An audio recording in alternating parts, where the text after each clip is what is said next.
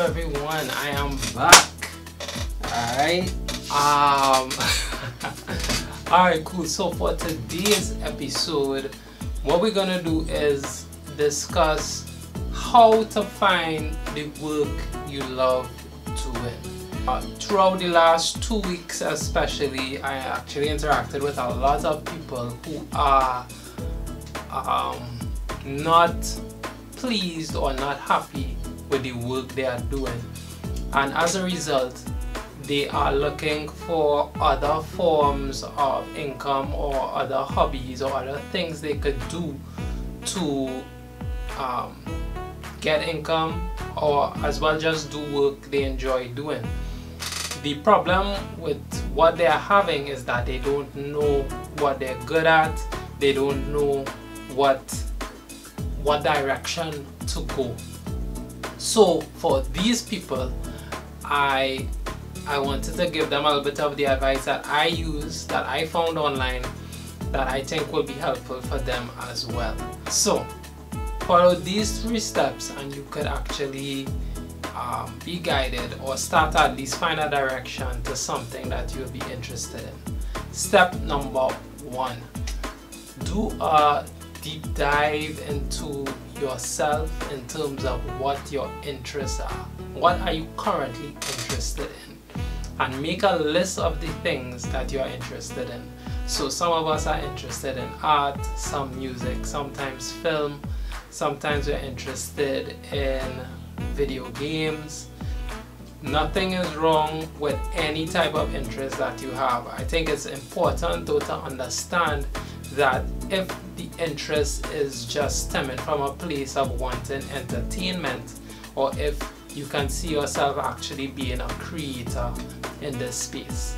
So identify all of the interests. If you have 20, 100 interests, try to write down all and see what is something that you could actually take action with among these interests that you would enjoy doing, not just watching TV. Alright? Now you could be a film critic, but you still need to take an active participation in dissecting scripts and dissecting films and movies. Number 2, figure out what your innate skills are. Alright, a lot of people actually have natural skills that they were born with and they may not use as often. So some people like myself, I realized that I was a natural storyteller because I was always writing when I was growing up.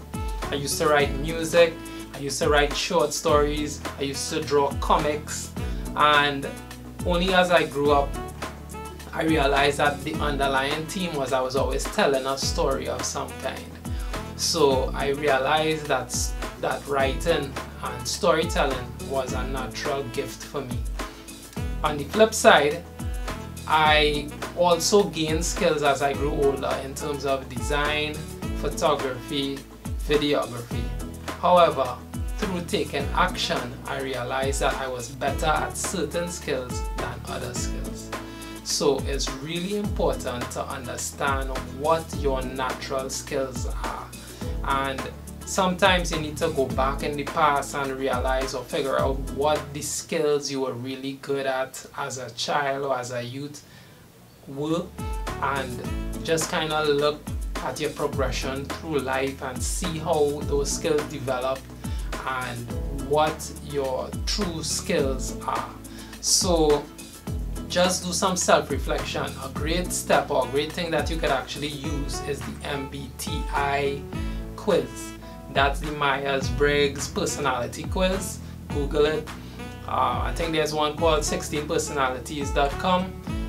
When you do the quiz, they actually give you what your personality type is, and they give you insight to who you are as a person and what skills you may have. So I thought that was a great way to start your journey in terms of finding out your skills and who you are. The third and probably the most important step is to take action. I personally had, like I mentioned before, a lot of skills that I wanted to try out. I liked videography, I liked music, I liked design. I liked a lot of things in media.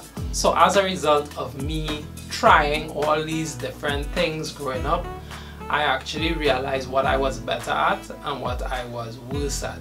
And for me, I think it's really important to focus your energy in things that you are more innately skilled at, and figure out how you could use this skill to better the world or better people around you.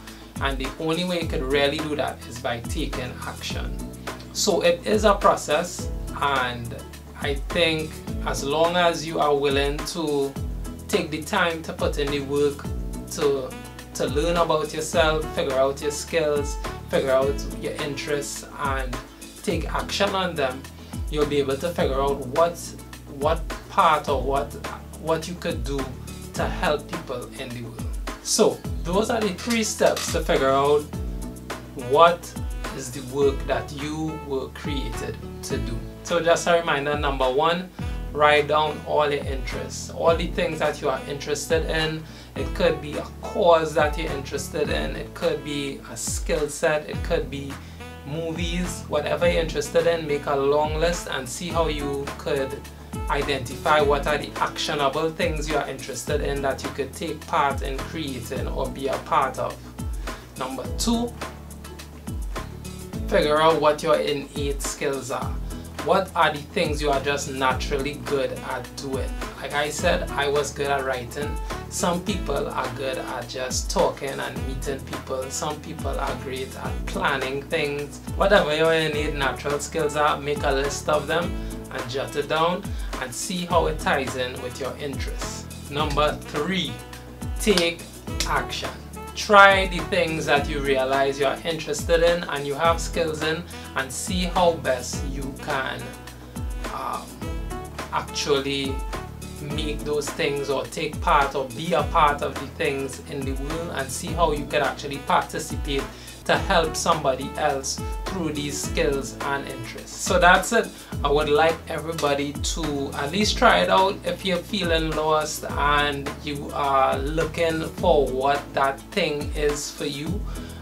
Try it out and probably put it down in the comments when you find something that you're interested in doing, and maybe somebody else could help you.